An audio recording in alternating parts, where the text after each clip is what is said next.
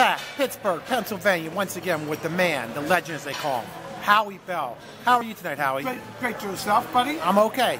All right, Hal. We're talking about athletes that you've met over the years that have been quote-unquote pricks to you. That you've asked for their autograph or whatever, you wanted to talk to them, and they didn't want to give you any time. And they really weren't busy. Can you have any instances you can name 3 players? Yes. Any sport. Who's number 1? Okay, well, the first one has to be Reggie Jackson. Reginald Martinez Jackson? Yeah, I saw him in Cleveland reading a newspaper. Okay. And I had the magazine cover from Sports Illustrated. Okay. And I figured, it would be wonderful to get it signed. All right, so I go over to him, and I said, Mr. Jackson. You called him Mr., so you had to use respect? Yes. Okay. Yes, Mr. October too. Okay. And then I asked him if he could please sign my magazine. What did he say? Well, he didn't say anything.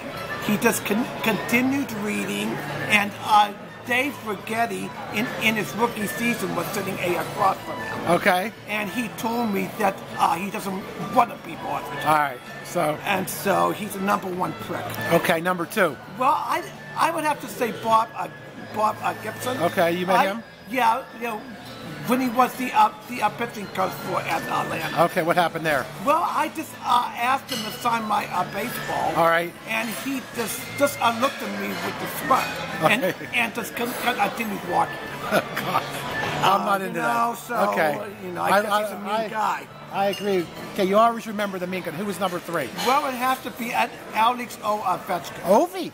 Yeah, I saw him outside of the console center. Okay. And it wasn't a lot of kids. It was mainly about like 3 or 4. Okay. And they wanted maybe a puck or a jersey signed. Okay. And he continued to walk up by them. Oh man, I didn't know that. And he just said not now.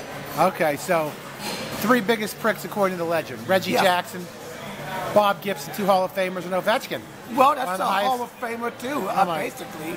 Well, as a kid. Well, he would figure that he probably would have liked it in Pittsburgh, an arch rival, for kids to have jerseys and sticks that they would sign. All right, as usual, we appreciate the stories, the man, the legend, Howie Bell.